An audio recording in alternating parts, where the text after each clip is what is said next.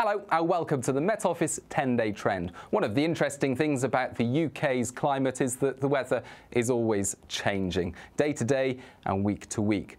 That's not so much been the case recently. We've had our weather pattern stuck in something of a rut with very little change in some places day to day and week to week. And there'll be more of the same over the next few days with plenty of warm sunshine up and down the country.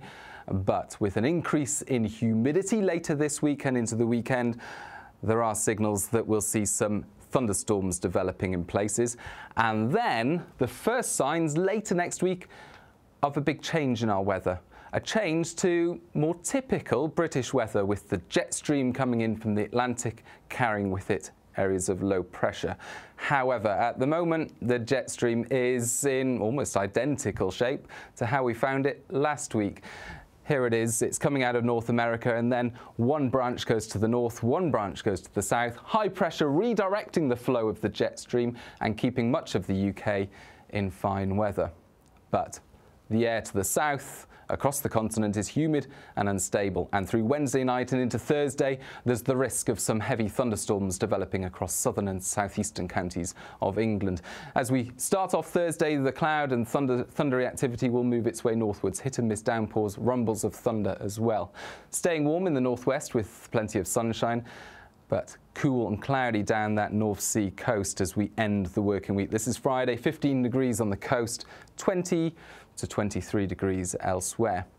Still a risk of thunderstorms in southern areas on Friday, and an increased risk as we go through the weekend of thunderstorms developing further north. Still high pressure there on Saturday close to the north, but it becomes less influential on our weather, and that means for Scotland and Northern Ireland we're likely to see some showers developing as we begin the weekend. But the greater risk of showers will be to the south, where there are several things happening. The humidity is rising, temperatures are climbing, and we may well direct some of these continental thunderstorms our way as well through Saturday and Sunday. Very difficult at this stage to pinpoint exactly where and when thunderstorms and showers will develop through Saturday and Sunday, but the wind flow chart here could give us some clues. Now, the wind coming in from the North Sea across eastern parts of the country will keep things fairly cool. The sea temperature still relatively low at this time of year, and that means temperatures on the coast held back into the teens. And so those temperatures may not be enough to set off thunderstorms there and then, but we could see some showers drifting in from elsewhere.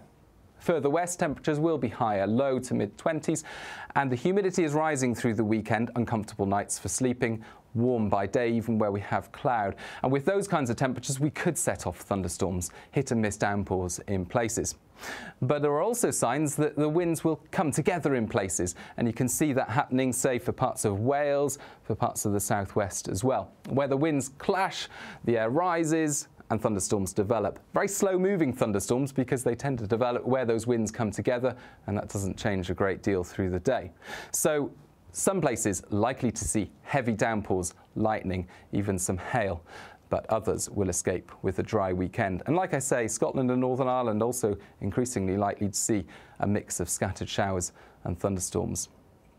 As we go into the start of next week, further thunderstorms could drift their way into southern parts of Britain from the continent. But the general theme later Monday and into Tuesday is for the most humid air to push its way eastwards into the continent. And then we have a ridge of high pressure building in from the northwest. That ridge of high pressure leading to more settled weather, a few more sunny spells and fewer thunderstorms.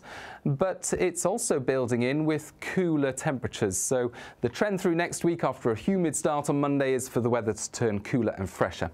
Still plenty of sunny spells and feeling warm in that sunshine. So actually Tuesday, Wednesday, the weather could well be fairly pleasant in many places, but there will still be a few showers about, so something worth bearing in mind.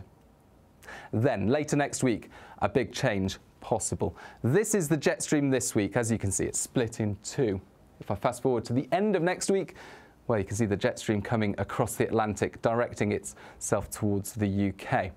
Now, it's still quite a weak jet stream. It's nothing like we'd get in the autumn or the winter, but it does mean that the weather is likely to change. At the moment, high pressure there, redirecting the flow of the jet stream, keeping us in a lot of fine weather. Into next week, the jet stream moving across the Atlantic and directing some areas of low pressure our way, but also changing the wind direction. Instead of easterlies, we get westerlies. Good news for those on the East Coast, where it's been so cool and cloudy lately, because the change in wind direction will warm things up. But it does also mean that the weather's likely to turn more changeable. Now, this signal really is only coming out of the computer models, and the computer models aren't always right. At this time of year, well, it's difficult to get a solid signal because the weather patterns are so flabby and slack and the jet stream's so weak. So uncertain, yes, but the most likely outcome is that it will be breezier, winds coming from the west, bringing cooler weather to everyone apart from the east coast, and more changeable weather day to day, more what we're used to in the good old British climate.